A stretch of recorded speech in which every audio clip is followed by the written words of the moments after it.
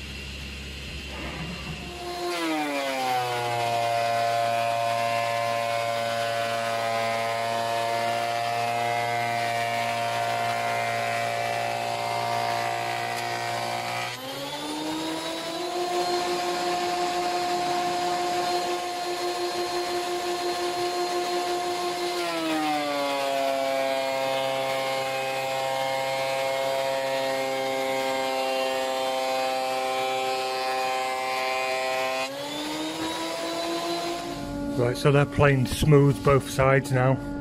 So what I'll do is go over the jointer again, just make sure that edge is square that I put on before. Then I'll rip them to 302, 301, 302. They're pretty much there already. I had to do that to get them through the planer, like I said, but I'll rip them to 302, something like that. And then just put them through over the jointer very carefully just to clean up that sawn edge.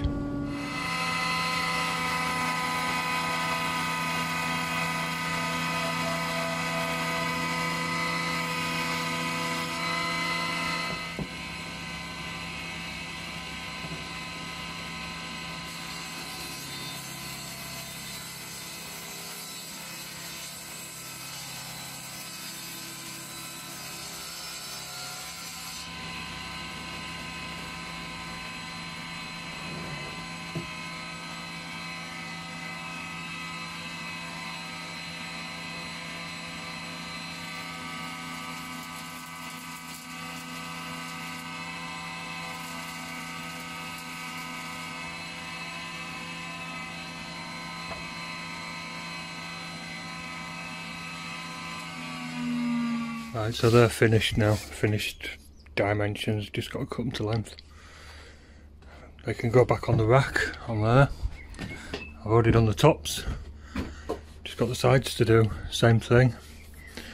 Belt sander glue off, plane one edge, cut them to rough width, put them through thicknesser, square them up.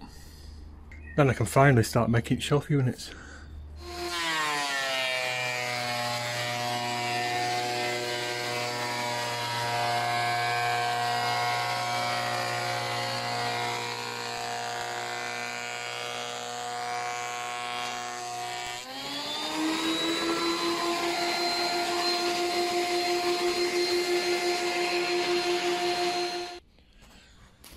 Alright, last ones.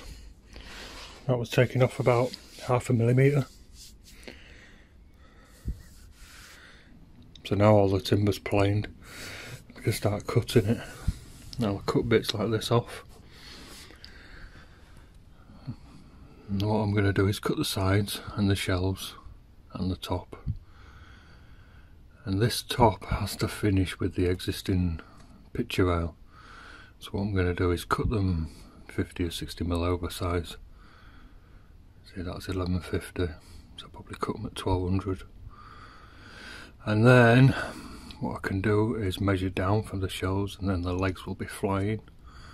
So what I can do is stand them on the tops when I build the cupboards and cut the bottoms off to, you know, to get them level. So that's what I'll go do first. Seems to be a week of heat and doing things that I didn't want to do, you know. I stuck some bits of timber on with double-sided tape. I spent half an hour just scraping the bloody stuff off and acetone. So I'll avoid doing that. It's still sticky. By the time I'd done that, I had to have another cup of tea. You can see I had to do that to get these wider boards on. And I've been pricing jobs, visiting jobs. One job's a house that I'm going to be doing a little bit of work on, but I've been helping out sorting out the windows. That's what you got to do to get future work. So cut this. I'm going to trim this end up.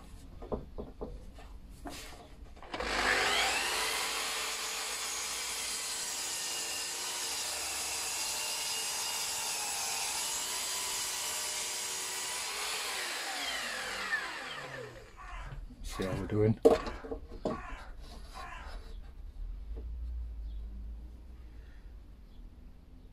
It's not bad. I'm not going to set a stop for these because, like I say, the legs are oversized, so I just need to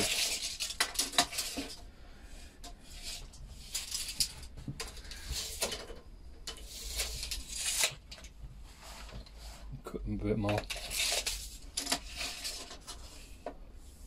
1250.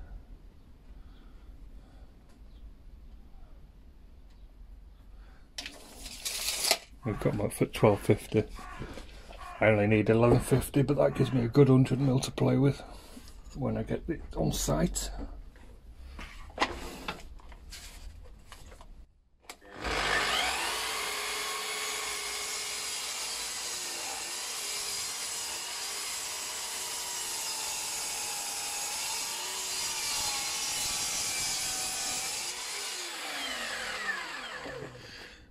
Right, so they're cut to length. I've kept one of the best off cuts because I'm going to need that for me jig when I mount this in the top. I'll put that to one side. It does say shelf side on it, but just to be sure. I'll cut the shelves. I'm going to house them in 5 mil on each end, so these need to be 10 mil longer than this side. This size, 845 and 800. So I'll cut the bigger ones first. If I cock them up, I can use them as small ones. If you cock small ones up, they're no good for nothing.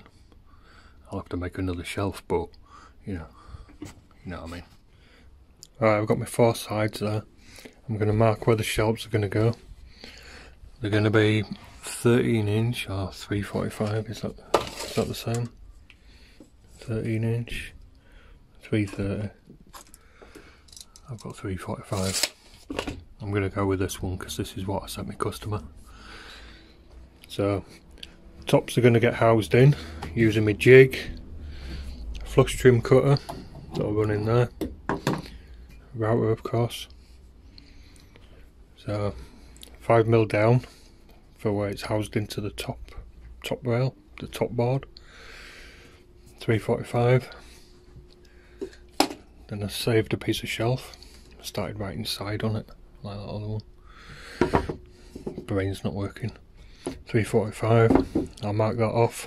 345 again, mark that off, square them across, cut some grooves. And I don't know if you can see from this, weather's played havoc with my wood. Here, it's cupped a bit. Got a bend in my wood. Hopefully I'll be able to pull it straight when I get it in the groove. It's like a carry-on film, innit? So what I didn't mention was squared them across the best I can. Not bothered if they're straight at the bottom, but they're not bad. Because like I say, I'm going to be cutting them off. Mark my shelves. 5mm for the groove, to sit in the groove. 345, 345. I'll lay them down. These are the backs, because what I'm going to be doing is cutting a channel, stopping short, and I need to make these in pairs. So what I think I'll do is sharpen my pencil, but I think I'll do that. So I'll lay that one down, that's up, same with that one. I'm just marking these, just squaring them over. And it's quite a good square, this Barco. You can test it by putting it up to your line, or making a line should I say, turn it over. That is absolutely spot on. You need a nice straight edge first, of course. I'll put an X next to that to remind me which side of the line I'm going to go. I do that because I have made mistakes in the past. I'll do the same to this one. So X next to that, and I marked on the 5mm down, and we're cutting that out. So look at state of that. What's going on there? Oh, my jig's broken. It's got a big crack in it, which means that's bent. Bollocks. I can't be arsed making that. I have another one. Big one. It's an old table saw at the back there. Another one here, little one. It's a bit big though. Which means I've got to move everything.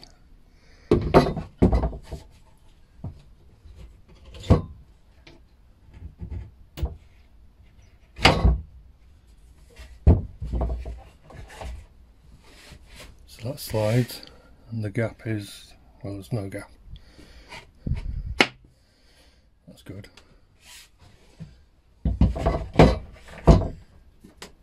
So I've got my shelf piece.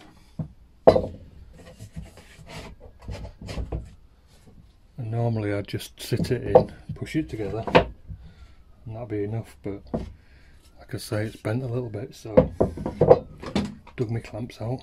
They're in the van. It's a problem with my work. Sod's Law says the tool I'll need will be in the van.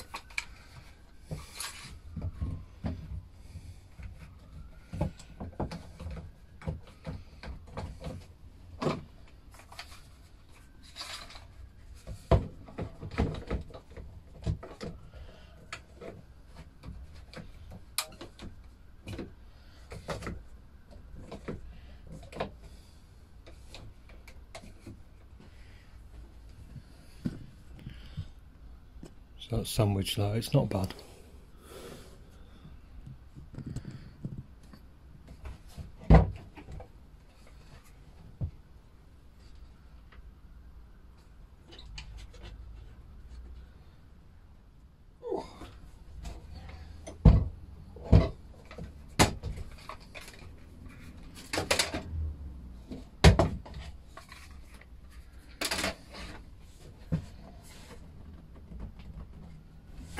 smack myself in the face.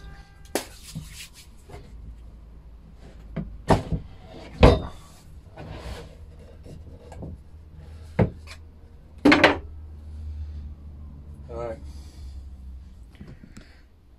Now I'll line that up. Where's my mark? Down there. I'll line that up to my mark.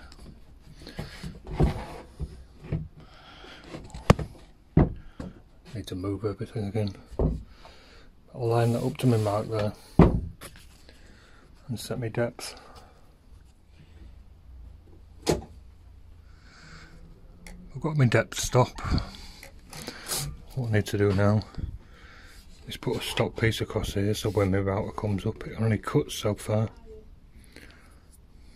and I'll leave it back about 20mm or something.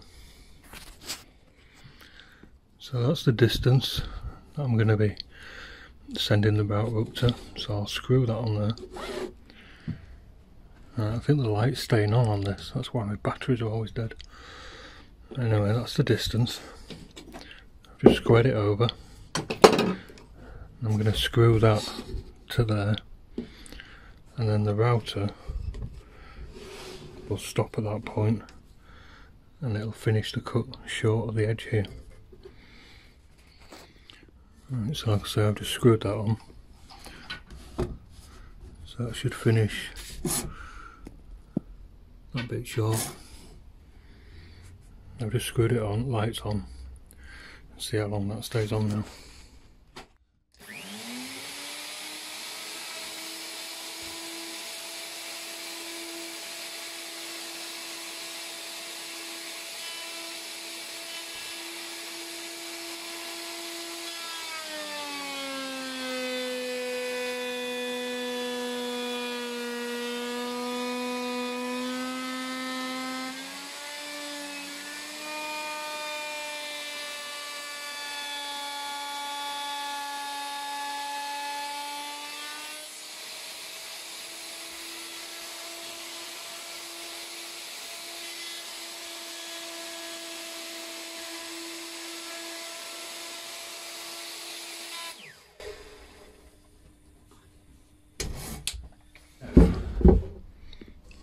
Beautiful. See if that bit of wood fits.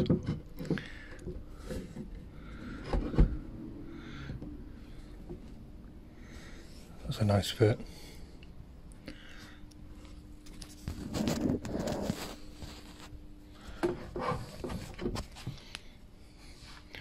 Seven more. Alright, so that's two done. Slightly off my line there, but it won't matter. Bit of breakout, that's because that stop there was wider on my last one. Yeah, don't matter. Right, I should cut in there first. Cut in there, then come back and do this cut. Then when I come out here it's already cut. Next time. Right, light's still on, look. Piece of shit. So, two pairs, holes line up. Right, I'm going to temporarily put them together. But first, I need to put some little notches on the end of these.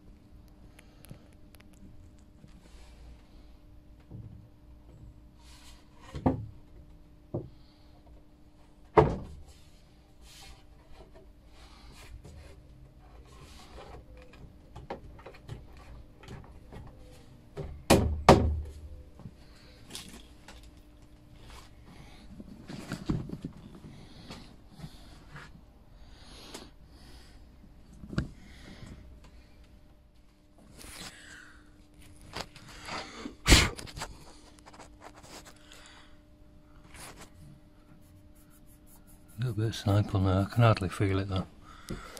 But I've been able to pull it straight. What I don't like about this way is this board will shrink a little bit in time. That gap might open up. My only option would be to put a little rebate on the edge of the shelf here, so that it sort of sits into the groove like that. But then you get a gap, so that way. I sort of like the honesty of this, because it shows that I've routed that in. That'll hold that board stable. I'll try and get the top on. Like you saw, I just sanded a little chamfer on the top to help it go in. Right, so that's on. Temporarily, of course. What I can do now is those little cutouts, I need to put 2 on the side of here, so it needs to come to bits. But also I can measure from there to there, and that'll give me my distance from my head. The heads are still in there, but I need to cut these grooves in the head, and they're going to slot over the top, just like these did. And 905.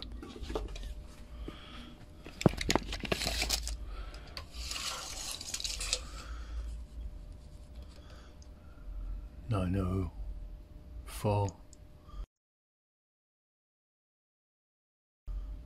Lost a millimetre somewhere. Don't matter. Right, I'm happy with that. Right, I know it looks the same, but that's the other one. And I've got 860 there. And that is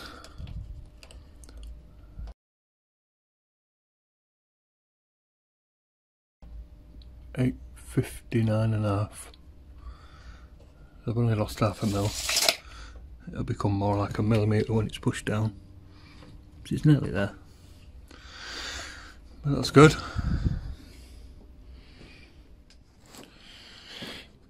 Right, so that's one of the tops. Got my distances. That was like, I think it was this one I did, 860. So that's 860 from there to there. And I remembered on this one to cut in there first, and then come around with a cutter and cut round, so that when it gets to there it don't break out. So you see you get a nice neat cut. On the shelves, on the sides, pretty much forgot on everyone to do that. Yeah, just did it. You see, so cutters there, cutters on jig, cut into your wood on that side, then come over there. So, zoop, zoop. So there you go. Nice and neat. It's flat on the bottom. Looks like there's a ridge, but it's flat as that.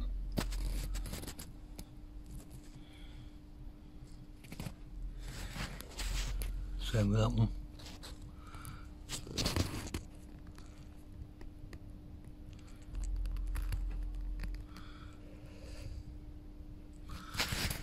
Anyway, get that one done. See on that one, remembered on that one, forgot on that one. Forgot on that one, remembered on that one. Yeah. Fucking dick. Sometimes we remembered on that one, forgot on that one. Sometimes got my head up my ass.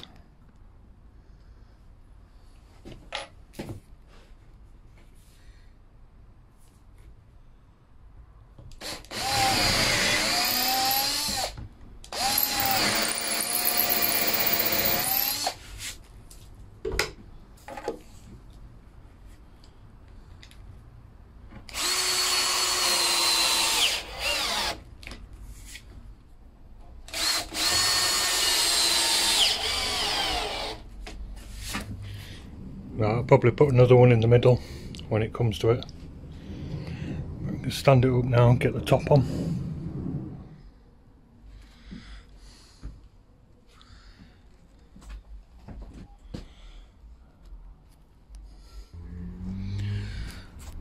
I'll get some backs cut for them, just screw them on, just temporarily screw them on.